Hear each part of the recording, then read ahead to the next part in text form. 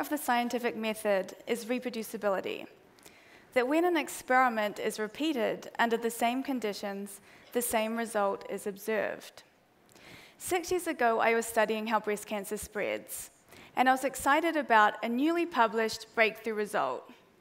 I wanted to try and build upon that result in my own lab to develop a new drug to prevent breast cancer metastasis. However, when I tried to repeat the published breakthrough results in my own lab, I couldn't do it.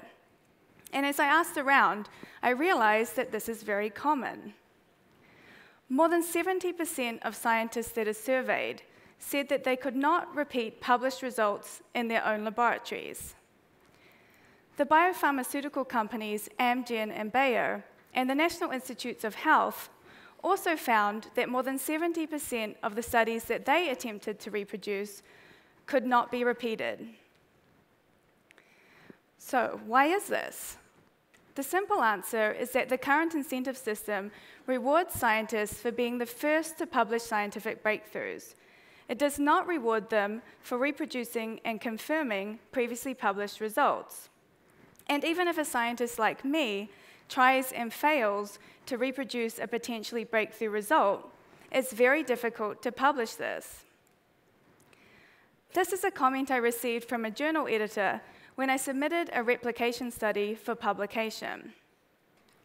This is a huge problem because published breakthroughs are what scientists and companies and research institutes around the world use as the basis for developing new drugs to cure diseases.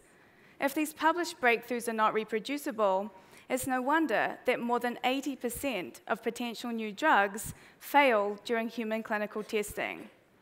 For example, in the field of ALS, all human clinical trials based on published breakthrough results have failed. In some instances, they even harmed the patients participating.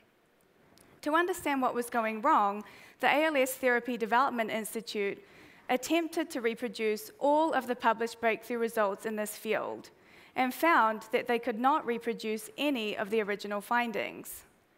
These confirmatory studies could have prevented the wasted resources and human suffering invested in these failed clinical trials.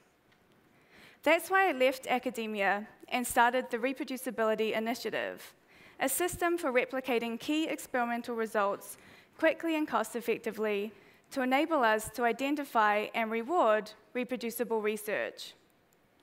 Our largest project is a collaboration between Science Exchange and the Center for Open Science to replicate the key experimental results from published breakthrough cancer biology studies.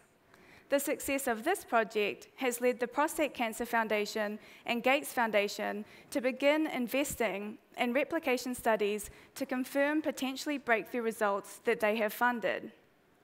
Now we ask all scientific funders, and all of you watching this talk that care about the integrity of scientific progress, to incentivize reproducibility by funding replication studies. We cannot afford to waste the limited time and resources we have. We need reproducibility to restore our faith in science. Thank you very much.